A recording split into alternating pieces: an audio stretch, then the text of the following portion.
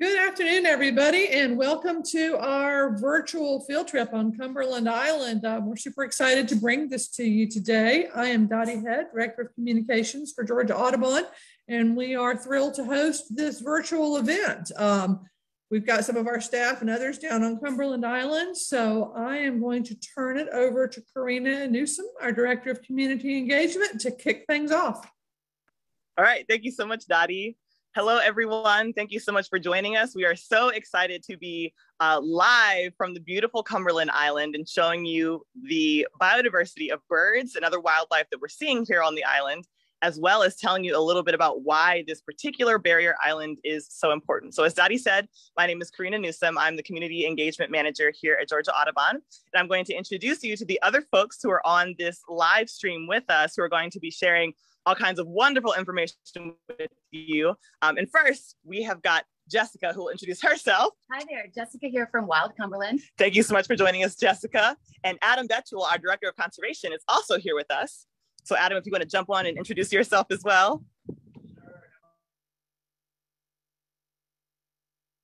Thank you so much. Sorry, we're playing with the audio, so there's no feedback.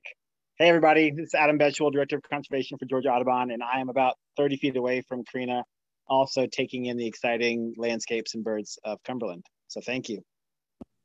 Awesome. And then I'm going to pass it over to Kim, who is actually on Jekyll Island. And Kim Savides is a new member of the Georgia Audubon team.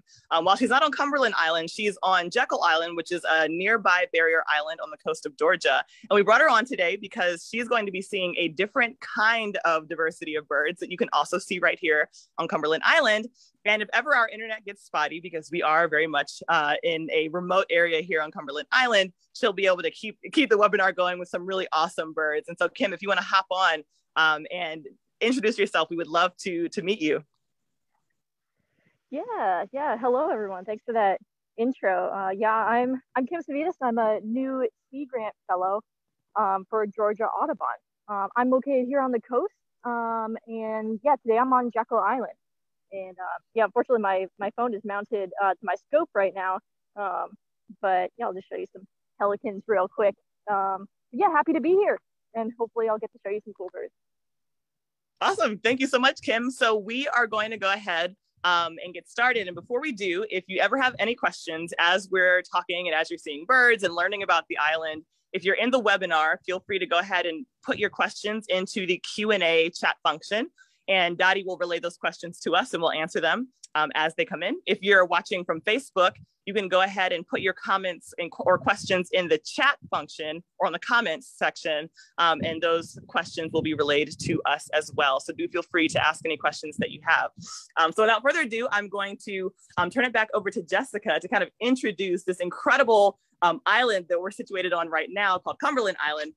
So I'm going to put it right over to our Director of Wild Cumberland, Jessica. Thank you all so much for joining. I'm glad that the reception has held up so far. And I know everybody's eager to see the birds and wildlife that we're looking at. But I did want to take a minute and make sure everybody understands good action, the significance of a place like this, because it is our state's southernmost barrier island, and most of the northern portion of it, in fact, almost 20,000 acres were originally protected as wilderness. And that is a congressionally designated level of protection that makes it such an incredible habitat for shorebirds and marsh birds like we're going to be seeing today. So thanks. Yes.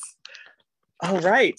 So as Jessica said, Cumberland Island is a really incredible place, protected area that serves such an important service to a variety of different kinds of animals. Of course, we'll be focusing on birds today, but it supports a lot of biodiversity. So I'm going to pass it back over to Adam to talk a little bit about why Cumberland Island is so important and why its location matters so much, particularly for our Georgia birds. So Adam, over to you.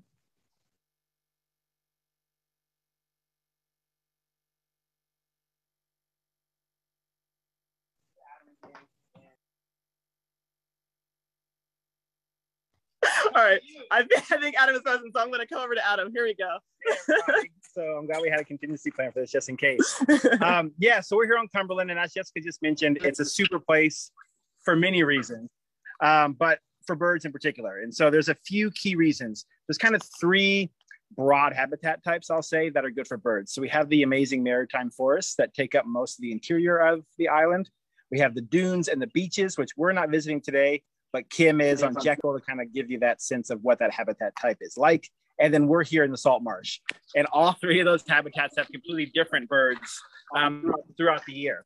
And we're doing it this time of year because it is the beginning of migration. Things are really heating up and we've had some exciting migrants. And all three of those habitats I mentioned are important for different migratory birds. So on the walk over here, Karina and Jessica and I had American redstarts and black soda blue warblers and red-eyed vireos and some birds that do nest here and others that move through in big numbers. So I've been lucky enough to be here in October in the past and just get tons of different warblers, cuckoos. And so the maritime forests are really important for our songbirds.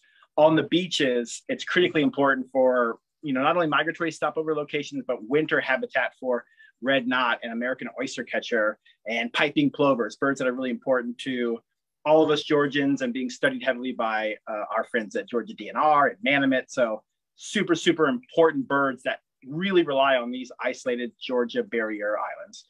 And then finally, the marsh is where we are now. We've had yellow warblers today, a pretty numerous bird, but a bird that's kind of hard to find in Georgia away from the coast. They really like these barrier islands. You'll get them out in the salt marsh or, in the oaks right on the edge of the forest. So great habitats and great diversity. And this site, because of that importance and because of that knowledge, has been recognized as an important bird area, not only on the state level, but on a global scale. And it's also part of the Western Hemisphere Shorebird Reserve Network Georgia Barrier Island designation. It's a bit of a mouthful. WISRN is what some of us call it. And so all of our barrier islands, including Cumberland, it being the largest and southernmost, are super important for those shorebirds, for the plovers and sandpipers and knots and oyster catchers and things I mentioned earlier. So tons of diversity, hundreds of different types of birds, globally recognized, super important for our Georgia birds. And it has exciting breeding birds, painted buntings and yellow-throated warblers, northern parulas, just hundreds and hundreds of different birds. So hopefully we're going to be able to show you some of those and my phone won't be frozen much longer and I can show you my scope. But yeah, it's just a really important place. It's a place worth protecting and the bird life here is just phenomenal. Thanks so much, Adam. Hey, and Adam, so right now, I got some questions already. There is a lot of activity in the marsh, and so out here in the marsh. And so Adam's going to go back to his scope. And as even Jessica was talking, we're hearing all kinds of plovers out here in the salt marsh. I want to give you just a little bit of a pan here so you can see where we are.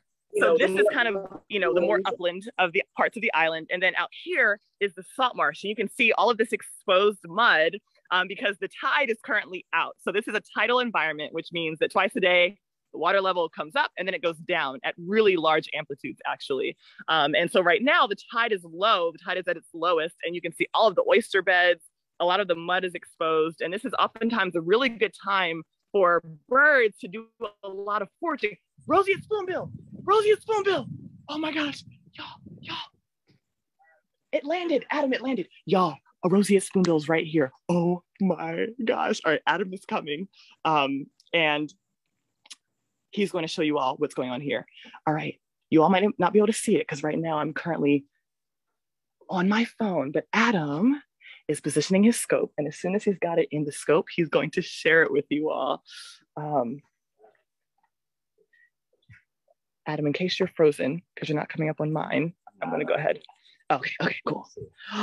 You all, this is incredible. So we were talking about the biodiversity of the animals that can be found here on this island. And this, and it's foraging right now. Okay. Yeah. Alrighty. So we are going to try and get this right in the scope for you. Alrighty. 1 second here. It is so bright. Hold on, Adam. Here we go. Okay, wait a second. I lost it. Hold on, we're almost there. It moved just a little bit. Oh, there we go. Okay, can you all see that? Oh my goodness, and it's foraging. So this behavior that you're seeing, Adam, if you want to come up over here where I am, only if it makes sense. But this behavior that you're seeing is exactly how this kind of back and forth kind of wading that they're doing with their heads. They've got a very specialized beak. It is very sensitive on the end, and they're called roseate spoonbills. Roseate referring to their coloration, but spoonbill referring to the shape of their bill. And this back and forth head motion allows them to essentially use that sensitive spoon-shaped beak to detect the movement and presence of their favorite foods in the water. And like I said, because the tide is out right now, they are able to kind of access a lot more invertebrates, essentially, which is their favorite food to eat. Things like shrimp and other kind of crustaceans that live in the mud.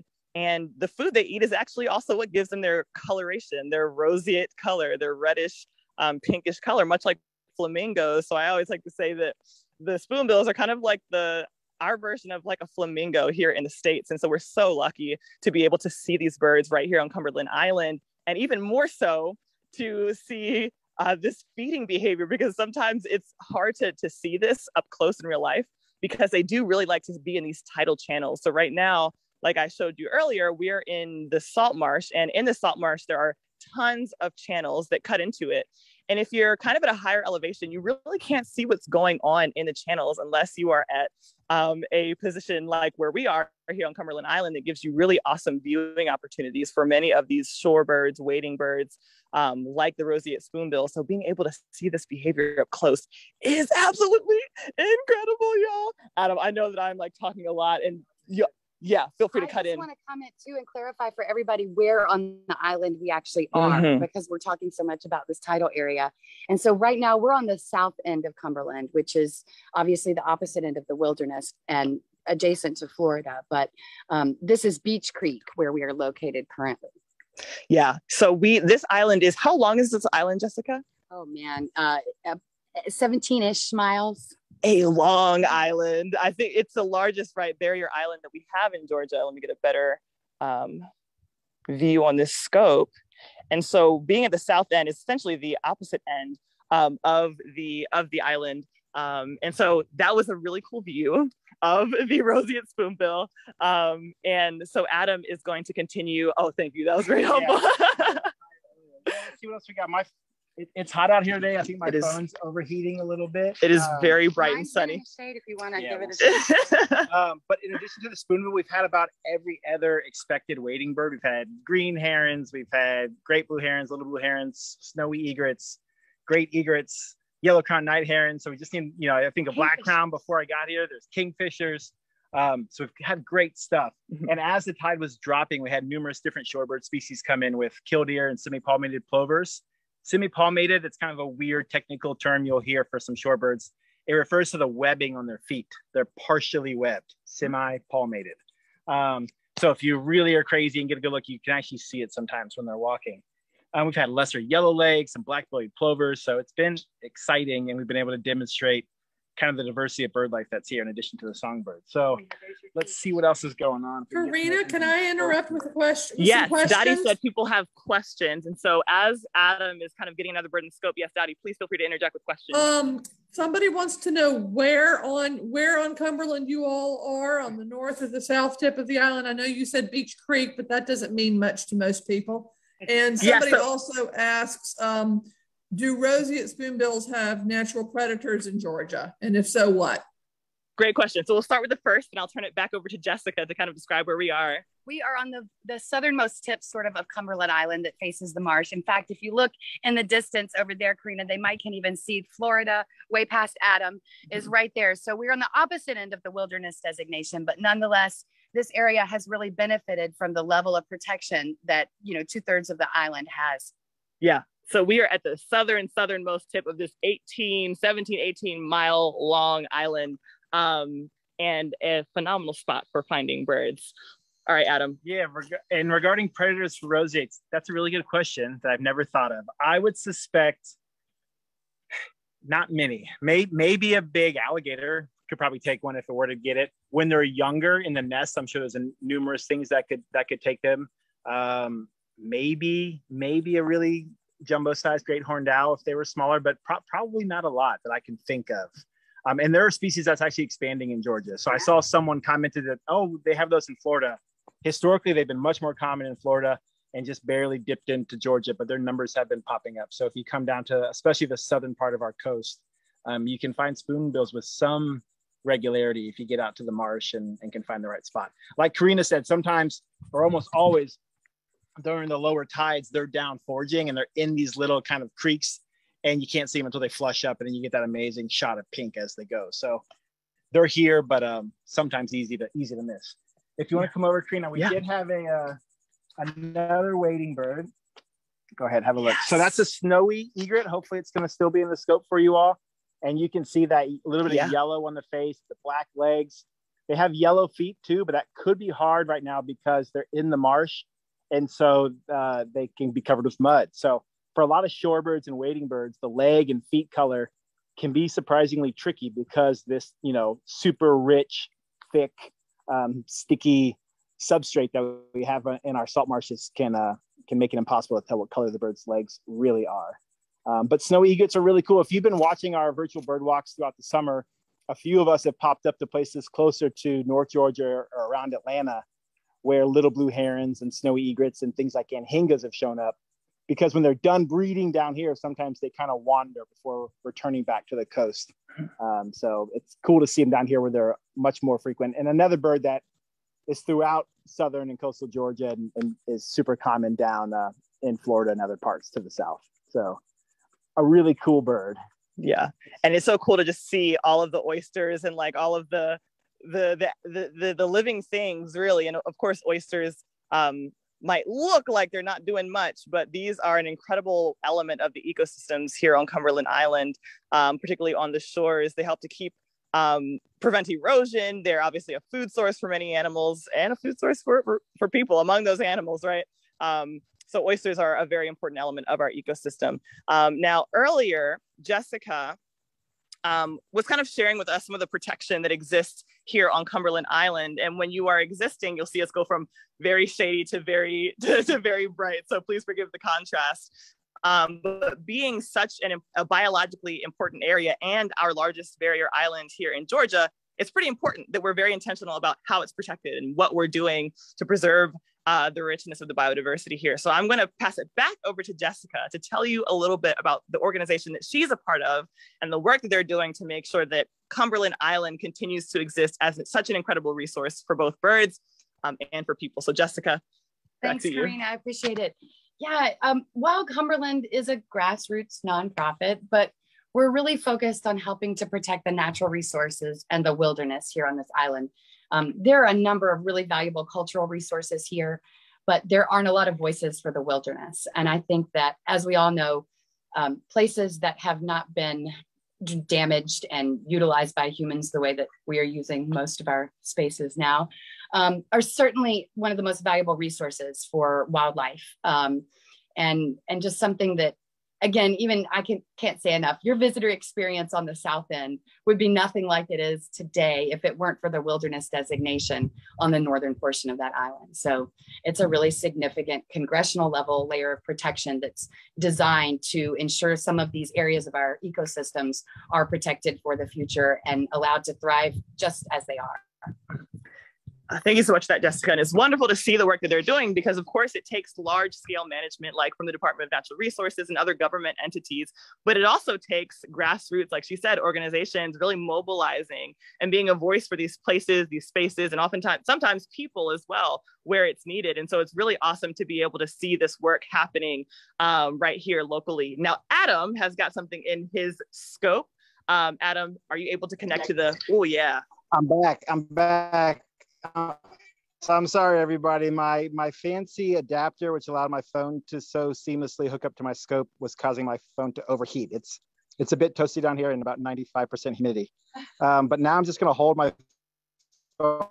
So what you're seeing now, another bird, I apologize for being a bit backlit. Blue, purple and size to this egret that we were showing just a moment ago on the screen.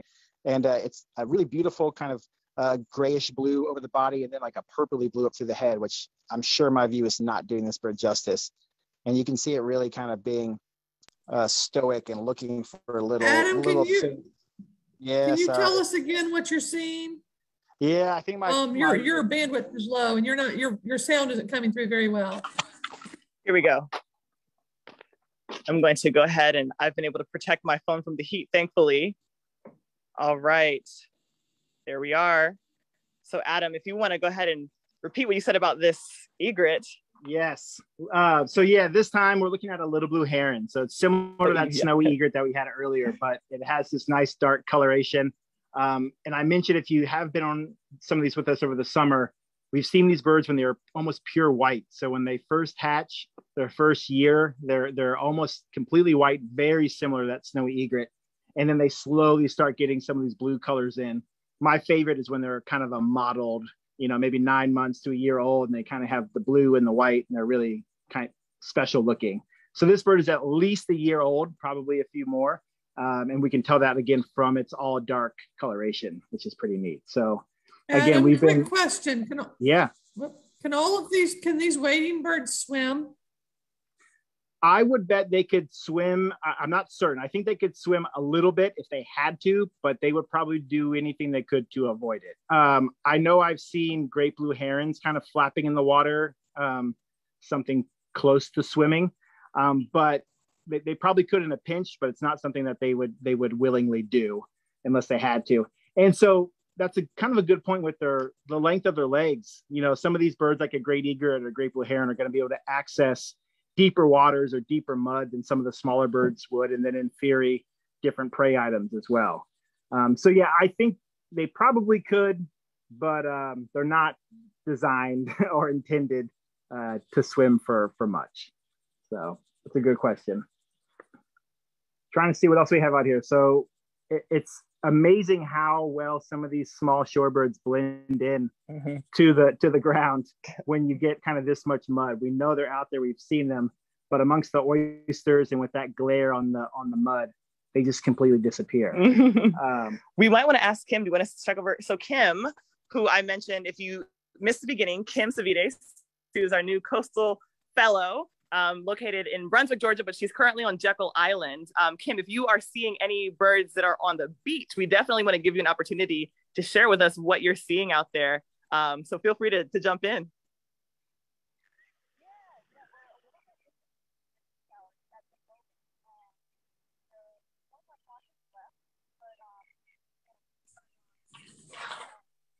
Kim, we can't hear you. Your volume is not good. Okay. I got a bird.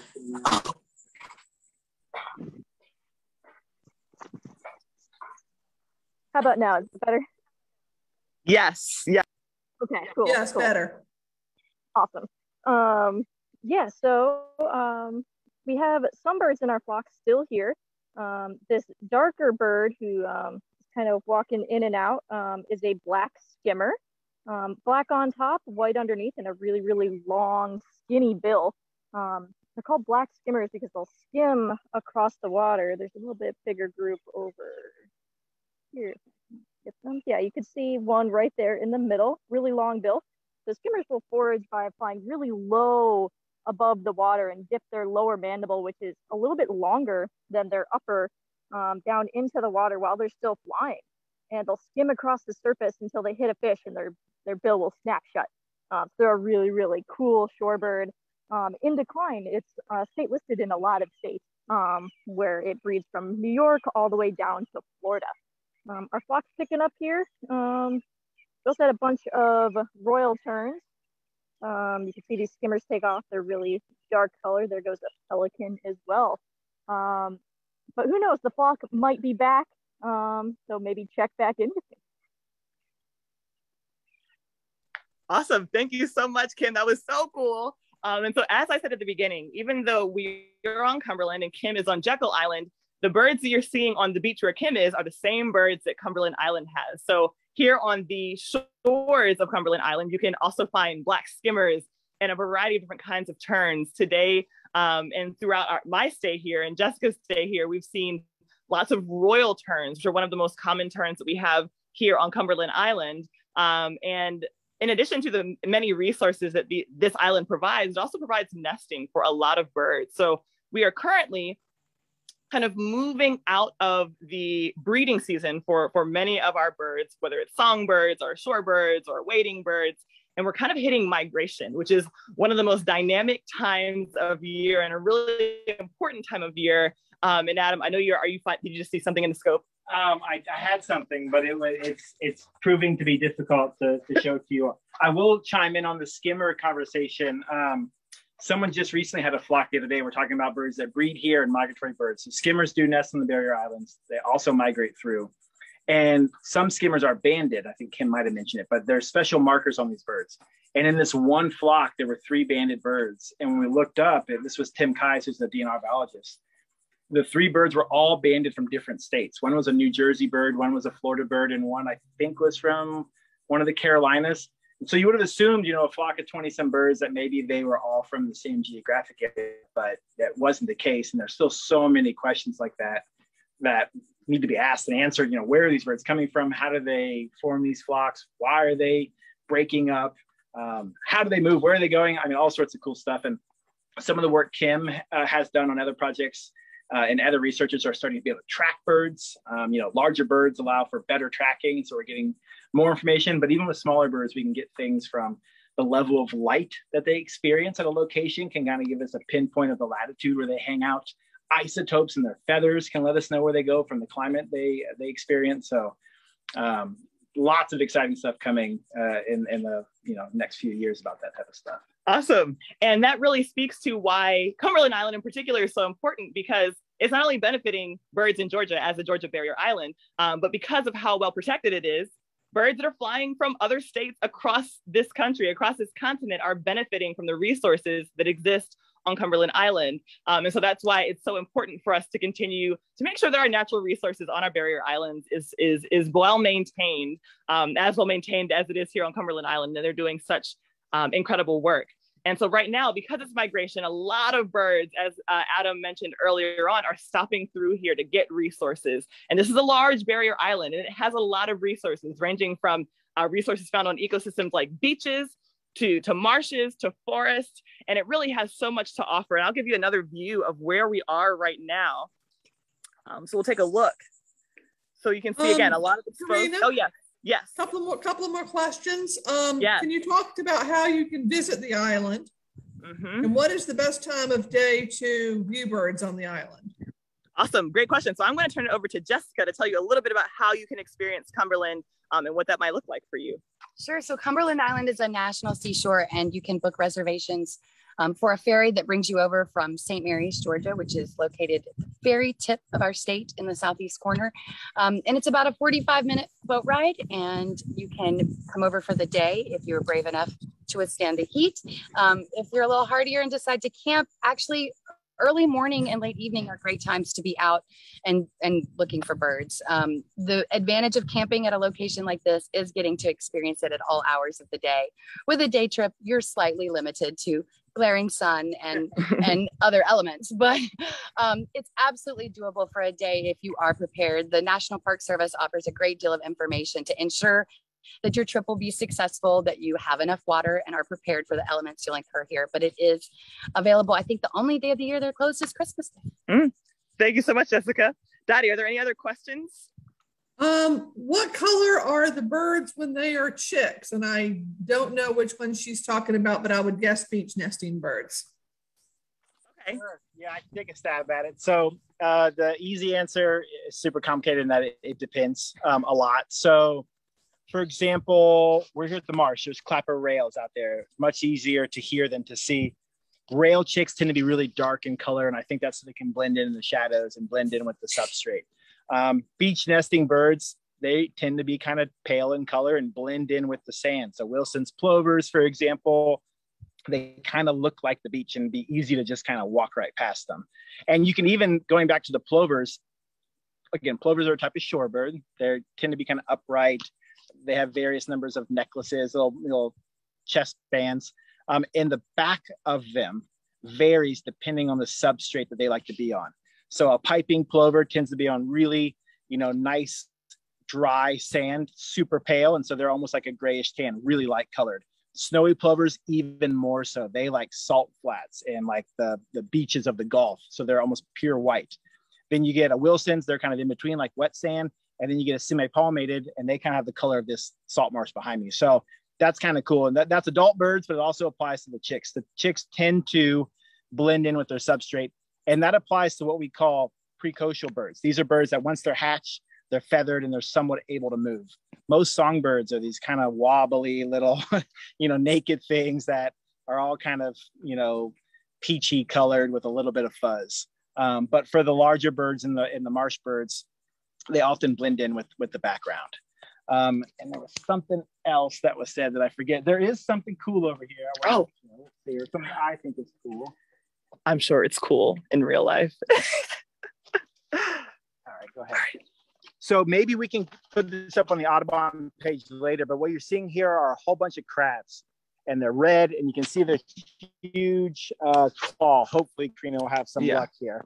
And I want to point it out because, of course, before the virtual bird walk started, so bright, we had a yellow-crowned night heron that was feasting on these, and it was picking it up, and the crab was biting the tongue of the bird, and it was shaking it loose, and then it started smashing it. It's super bright. Yeah. And then finally was able to break off that claw and then devour the whole crab. It was really cool. And I'm super bummed we're not able to show it to you right now in real time, but maybe we can put it on our Facebook page later. Yeah. But the yellow-crowned night heron, it's a popular bird around Atlanta. So Atlanta birders know that they tend to be at Constitution Lakes and along some of our other creeks, like the Big Creek Greenway. But then down here on the coast, they kind of change from going after crawfish. They're going after fiddler crabs and other crabs that are out here in the marsh. They're a crustacean specialist. But it was so cool. And I'm super, super disappointed that I can't show it to you right now. I caught two while I was here, and it was awesome. Yes, Dottie. Sure. Can you speak to where people are seeing reports of roseate spoonbills in the Atlanta area? Can you speak to a couple of those locations? Yeah, I'm trying to remember where they've been seen recently. I know they've been on the Roswell River Walk. Yeah, I'll say one spot where I do know they turn up is on the Roswell River Walk right there by Willio and Azalea Road, just south of downtown Roswell on the north side of the Chattahoochee. There's like a little wetland area that fills in depending on water coming out of Beaufort Dam. So it can be a great spot for birds, or it can be a total bust. And it's pretty much up to however much water they let down. So this time of year, if you go by that area and there's any exposed mud, it can be really good for wading birds or shorebirds. In the winter, if there's standing water, it can be really good for ducks. So we've got pintails and other exciting birds. So that's a not reliable, but if spoonbills were to show up, that's a good spot. I think Lake Allatona's got them on occasion. Constitution Lakes in DeKalb County pulls in a lot of wading birds. That would be a location. But it's if spoonbills are in the Atlanta area, normally it's a couple a year if the Atlantans are lucky. So it's far from guaranteed or even predictable. If it does happen, it's kind of July through September. But you can also, again, get in your car or however you get down, take a bus, come to Cumberland, and you'll find them down here for sure. So it's worth it to come down and see them. Another good spot, we mentioned Kim, who's on Jekyll. There's the Amphitheater Pond, which is one of my favorite birding spots. You got to be a little adventurous. It's a dilapidated old structure, and you kind of don't know if you're at the right spot. But if you get behind this amphitheater, it's a great wading bird rookery and a roosting area. So there's both night herons, black-crowned, yellow-crowned, all the other herons and hingas, vultures, and spoonbills. I've had upwards of 50+ spoonbills at that spot at once. So that's a good spot if you're specifically looking for those pink birds. That's a good spot to go. Great question. Any other questions, Dottie? Oh yes, lots of questions. Okay. Are y'all going to the beach during this? Are y'all going to the beach on this tour, or are you just staying at the marsh? So Kim is at the beach with us. And so that's a great actually opportunity for us to pass it over to Kim. But I want to show you something before we do that. So Dottie, if you don't mind, so we're going to channel over to the beach in just a second to see what Kim is seeing. She's on Jekyll Island, so she's not on Cumberland Island. But the birds that she's seeing on the beach on Jekyll are the same exact birds that you will see on the beach on Cumberland Island. So we thought it'd be a good opportunity, since she's located on Jekyll, for her to share with us what she's seeing. And actually, Kim, since you have some birds in the scope, do you want to go ahead and share with us what you're seeing right now? Yeah, certainly. Yeah, some of our tern flock has returned.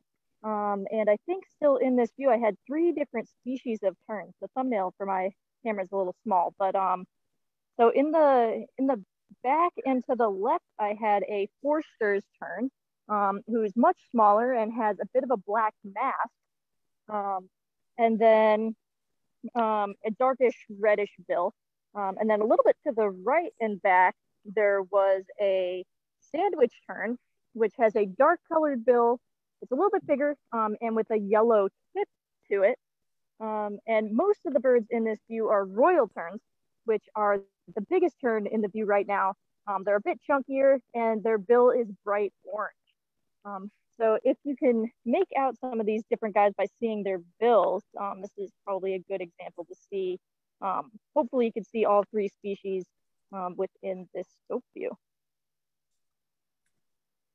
That is incredible, Kim. Thank you so much for sharing that with us. And terns are so incredible among the birds that you can find on the beaches of Cumberland Island and our other barrier islands because of their acrobatic structure. They're really well designed for a life of acrobatic flying and diving straight into the water and catching their fish. And so they're really a cool species, a variety of species to be able to see. And so glad that Kim is able to see them. One thing I want to point out right now, so remember we said that the tide had gone out, right? And the mud is very exposed out here. You can see all the oyster beds kind of exposed. Well, the tide has now turned and is coming back in. And Georgia actually has the largest tidal amplitude, meaning the difference between the height of high tide and the height of low tide of any other coastal area in the southeastern United States. And so I don't know if you'll be able to see this. I'm going to hold still. This water ahead of me, that's kind of like a little stream in the mud, has water moving through it, and that water is coming back in essentially from the ocean. And by the time high tide is reached, you can even see it here on this pole. That kind of dark mark is where high tide usually goes. So there's going to be a large amount of water coming in over the next couple of hours to fill this entire place back up. And so you have to be a species that has adaptations that allows you to live in such a dynamic environment. Imagine having your ecosystem flooded by 4 or 5 feet twice a day. You have to be really well adapted to that kind of a lifestyle. Adam, do you have something in the scope that you wanted to point out? I do not, but I will say earlier, someone was asking about time of day to bird here. Part of the reason we were doing this smack dab in the middle of the afternoon when it's super hot was because of this lower tide. So, if you were coming over for a day trip, you get here early, you might want to spend time in the forest, look for those songbirds that are still going to be active. As it warms up, they're probably going to slow down. If you're lucky, then you have a dropping or rising tide like we do now. Then you can go get the wading birds. And then the same is true for the beach birds. So it can be a little intimidating, to be honest with you, as a Midwesterner who moved to Georgia and you come down to the coast, because you can go to the spot like, oh, everyone says go to the Jekyll South Beach, and you go there and there's 2 pelicans and you're like, this place sucks. Why am I here? The tides really, really impact the birds at certain locations. So try to learn that, or join us on a Bird Fest field trip next year when we come down to the coast, or continue to watch these virtual field trips that we're going to do with Cumberland and kind of learn that stuff, because it's a bit tricky if you haven't come down here much, but it's worth exploring and figuring that stuff out. Yes, sir. And I wish we could get to the beach easily from here, but it's actually probably a good hour's hike over some sand dunes. So we wouldn't have enough time during this Zoom to get here and there, but next time maybe. Yes, indeed. And so we talked a lot about the birds, and we're going to continue to talk about the birds and the wildlife that we're seeing here. But Cumberland Island is pretty unique, both in the wildlife that currently lives here as well as its history. And so, Jessica, if we can come over to this side. So right now we're currently at a structure that's kind of at the south end of the beach that we're kind of getting some temporary shade from. But I'm going to kind of peel over here. And if you look off into the distance, you'll notice what looks to be kind of like an abandoned large kind of building ruins of an old building. Jessica, if you want to talk a little bit about what we're seing over here. Sure, those are called the Dungeness ruins, and it was a former mansion, Frank. I mean, you can tell that by looking at it. That burned more than once actually, but the ruins are really historically significant. on this island and beautiful. And there are osprey who actually have a nest in the top of the chimney there that come back every year. It's incredible to see. So it's a really special place. Yeah, and so kind of behind this really large live oak is where those ruins are, and of course it's kind of obscuring our view a little bit. But as you move around the island, you can see a lot of structures that have been that were built long ago and that have seen so much time pass on this island. And so when you visit, not only are you seeing a lot of the biodiversity, you're also seeing remnants of the people that have lived here over time, which actually included a freedmen community of African Americans, as well as many kind of wealthier communities of people that have lived on this island. And so there's a lot going on here. Okay, hold on. Is that our kingfisher? Were you seeing it too? All right. So as you're talking, a kingfisher. Oh, it just landed, Adam. If you're able to, or interested in, if able to get it in the scope. So birds that aren't wading birds, like smaller birds, like especially songbirds, but even kingfishers, they move around a lot. And so it's kind of a gamble. So it landed in this closest tree to us. So we're going to see, did it just take off? No, it might be something else. Yeah, it's still there. Oh, okay, we're going to see if we can get this in the scope so we can show you this kingfisher. And kingfishers are one of my very favorite birds. I believe it's a she. Amazing. Okay. All right. Here we go. There it is. Oh, it just took off. You all saw one glimpse of it. And here comes our roseate. Wait. No. Snowy egret. No. White ibis. Oh, I'm sorry. I thought you were looking at the I'm sorry. So sometimes it's interesting. Like as a bird moves past you as it's flying, you start to see different features of it. And this one just landed, Adam, if you're able to get the scope on this one. So we've seen a lot of our wading birds. We've seen a variety of egrets. We saw snowy egrets out here, great egrets. We saw herons, like tricolored herons, little blue herons as well.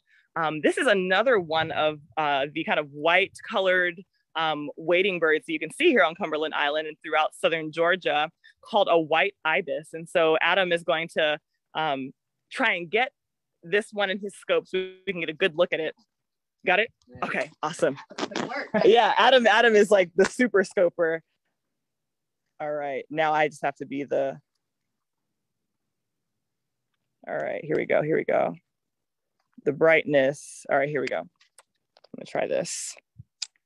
Hang tight, everyone. It moved a little bit. Yeah, I'm gonna adjust. Yeah, I can try mine. Do you want to try again? Yeah, let's see. Okay, actually, I got it to kind of work. Yeah, okay. So right in the center, the brightness kind of cooperated for us a little bit. You'll see this white bird with a long-ish neck.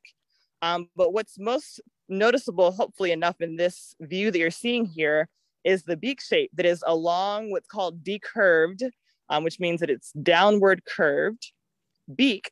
And whenever you see a bird with a particular beak shape, especially on the shore, that tells you a little bit about it, in particular what it likes to eat. And so these long bills on these white ibis allow it to dig its beak essentially into the substrate that it's on, whether it's on sand or it's on mud, like it's walking around on right now. And it allows it to reach really far down to get some of those invertebrates that are hiding and living in the mud, as that comprises a large portion of this bird's diet.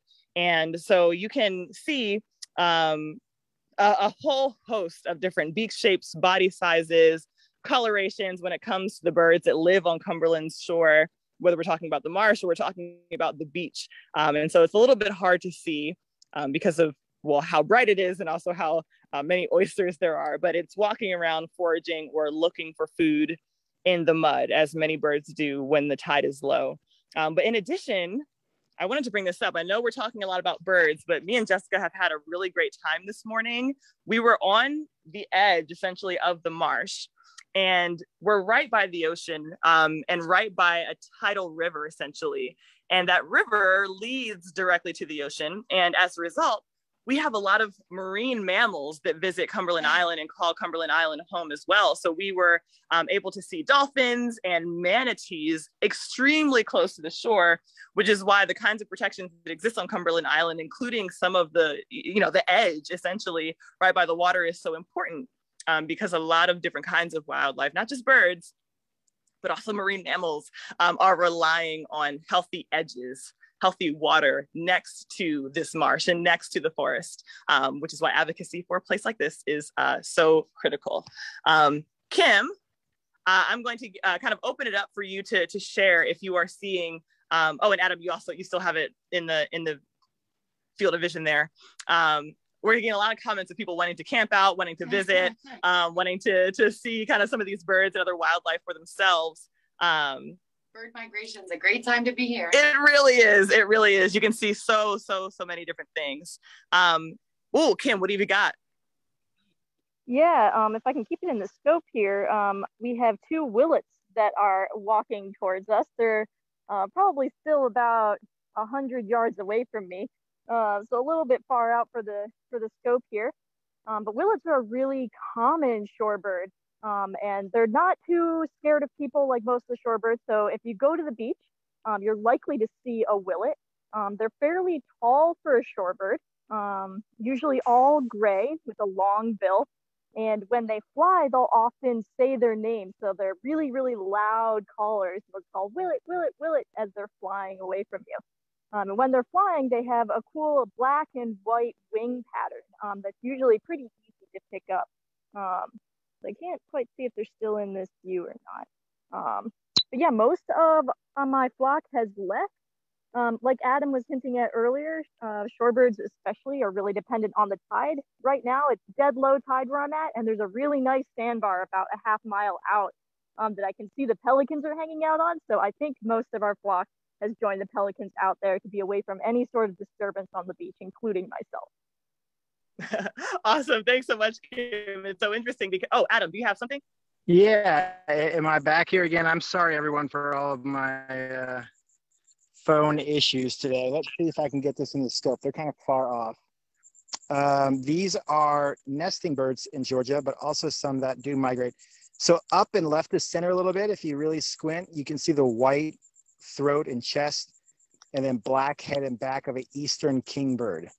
So it's, again, in this little circle of my scope. It's at about 8, 9, just left the center, looking to the left. And again, I apologize, it's not the clearest. But eastern kingbirds are flycatchers. And so we were talking about your image. I froze again. Man.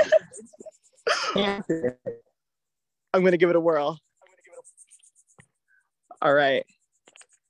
I'll just forget this time. Okay. All right. Let's see if we can get. There were a number of them. So as Karina tries to pick birds up, they're not very close. But again, they're eastern kingbirds. But what's really cool is there's at least 4 of them. So they're probably a little flock that's migrating together. I've seen nice little groups of kingbirds fly over before here in Georgia, especially on the coast. Jet black on the back, white tip of the tail, which is really helpful with their identification, white below. And then 1 out of every 2,000 times, you'll see a little bit of red on the top of the crown. It's normally kind of hidden, and they can flare it up when they're chasing off a larger bird or doing a mating display or territory defense. But they're, again, a bird that breeds here, and they're going to be leaving the state, or they are actively leaving the state and heading down to the tropics for the winter, and they'll be coming back, in April next year. So a cool bird. And as a flycatcher, not only do they tend to have kind of a wider beak that's a bit flatter so they can pinch those flying insects, but their behavior, they do a lot of what we call sallying, where they'll kind of fly out, hawk an insect in midair, and then come back to the same or a similar perch. And they'll kind of do that repeatedly if they can find good food from a certain area. So they kind of range from, dirt roads anywhere in the Piedmont or coastal plain, and then down here on the coast along the edges of the salt marsh, causeways out to the beach, you can find the eastern kingbird. And in lower numbers, we get western kingbirds in the winter sometimes. So there's some famous spots near Savannah to go look for those once these eastern kingbirds depart. So a different type of bird that also utilizes the marsh that we're looking at this morning. Incredible. Thanks so much, Adam. And again, those songbirds can be so tricky to get in the scope, but somehow Adam manages to do that. And so we're so lucky to have his scoping skills. Now, Dottie, I wanted to real quick check back in with you to see if there were any questions that folks had that you wanted to I have several questions. I've been saving them so you all can actually do the trip. Does somebody speak, do Wilson's plovers just stay on the beach or do they sometimes go inland? Okay, someone asked, do Wilson's plovers stay on the beach or sometimes go inland? They're almost always on the beach. I actually, with a Georgia Audubon group this past spring, had some at a site called the Andrews Island Causeway. So it's part of, it's brackish water. It's right off of Brunswick. It's a little spit that goes out to Andrews Island, which is a large dredging site where they put deposited material, keeping channels open for large boats.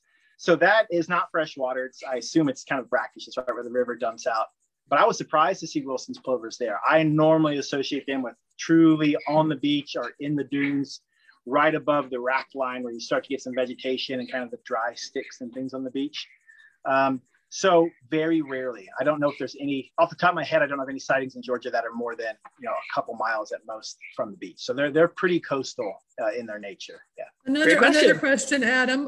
What do you love about Georgia's Barrier Islands, and can you speak to why Georgia's Barrier Islands are unique compared to other southeastern states? Yeah, well, I don't like how it overheats my phone. I can't show you the cool birds with my fancy cell phone adapter. I like the Barrier Islands, just the diversity. So I kind of hinted at it earlier.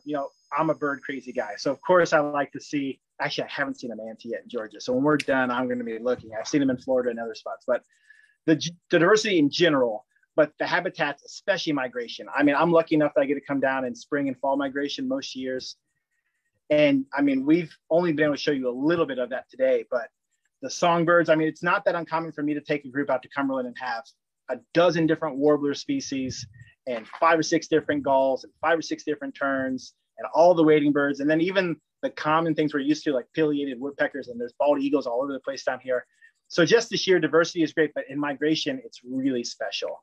I like kind of the undeveloped nature of most of them, at least the ones I've been able to go through. And even those that are a bit more developed, like St. Simon's or Jekyll to a lesser extent, they're still awesome. They still have great marshes. I mean, they're just phenomenal places to come look for birds. We got some other movement in here. Yeah. So we got a tricolored heron I can try to get in the scope. Yeah. So I like them just because of the sheer diversity that we're able to get from a birding standpoint. And the fact that, I mean, hopefully in the background, or as Karina's been showing you everything, I mean, there's just the maritime forest here. Like when you walk down the main spot in the southern half of Cumberland, it's just special. I mean, it's here you go. Should be in the scope. There's some shorebirds calling as well. Oh, okay. You get this palmetto understory and these amazing oaks, and it's just, I don't know, it feels very special, and painted buntings are popping out, and I don't know, it feels wild and lush and alive to me. Mm-hmm. I think there was a second part of that question and I totally lost it in my ramblings. But that's why I like it, and why I try to get down here anytime I can find the time or convince Georgia Audubon to send me. That is a great question. And I actually, Jessica, coming back to you, was going to ask Jessica the same question. Jessica has a really awesome history of experiencing and advocating for and enjoying this island. And so Jessica, why do you love Cumberland Island? I think I would tend to agree. The diversity of ecosystems and the maturity of the recovering maritime forest is exceptional here. It does provide an opportunity to see so many different species at any given time of year. And I don't like the cold, so I really like warm weather, most honestly. But really, the diversity that you can see here is really unparalleled. And I wish that under the noon sun we were seeing a little bit more, but you were not exaggerating on the number of species that we've seen and witnessed in the last 24 hours. We've seen bald eagles. We've seen, I mean, really almost everything I can possibly find in my bird book. So it's exceptional. That's incredible. And so, as you can see, and of course, there are just 3 of us out here, but anyone who's been to Cumberland Island, I'm sure can attest to how incredible of an experience it is. Oh, what are you seeing? Something out there, Jessica? The white bird flying? Yeah. I think that's a great egret. Yeah. So this is such a special place, especially for our wading birds. They are really well built for life like this. So quickly, you might have noticed that those birds that we were showing you had really long legs. That's helpful when you're dealing with, like, you know, very muddy, very kind of icky marsh environment, and not icky in a bad way, but just meaning that it's kind of sticky and there can be, you know, deep water at times. And so they're really well adapted to life out here.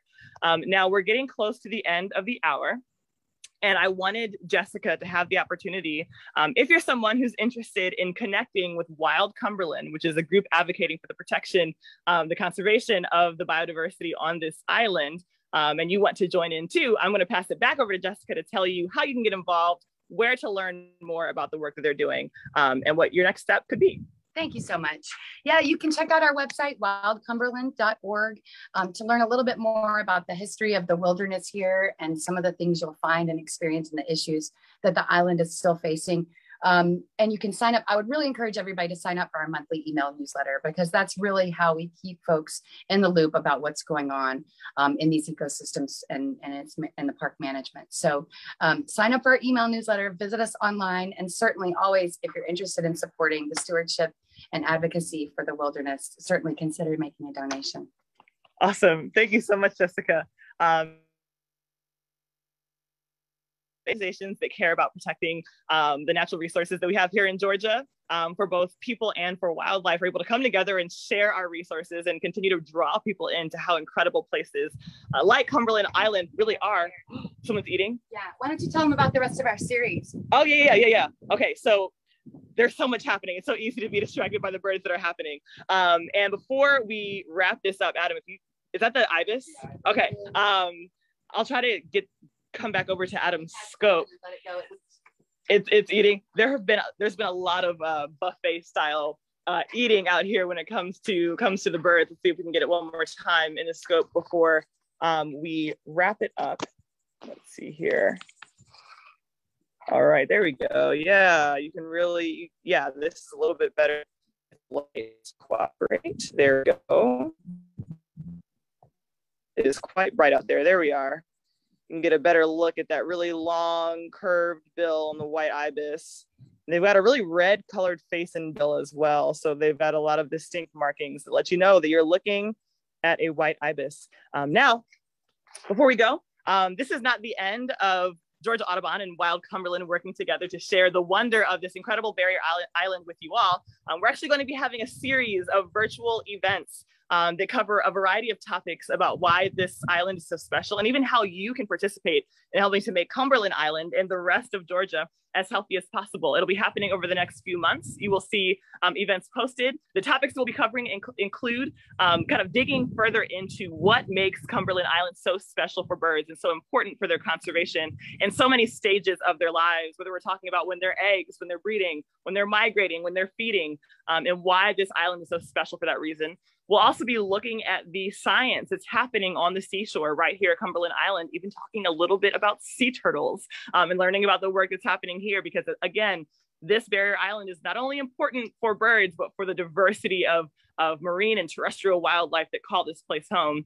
And then we'll be closing the series talking about how, even though you might be up in North Georgia, up in Atlanta, you are connected to the resources here on Cumberland Island, and we actually all depend on the health of Cumberland Island, even if we're not physically here. So we hope you'll continue to tune in, and we'll be posting those dates and links for signing up. So again, from myself and Adam at Georgia Audubon and Jessica at Wild Cumberland, we're so grateful that you tuned in with us today. We hope that you will one day come visit. It might seem far away, but it is 110% worth the trek. I'm so glad I did. This was my first time visiting, and it was the time of my life. So we will see you all later, and thank you so much for joining us. Have a great afternoon, everyone. Bye.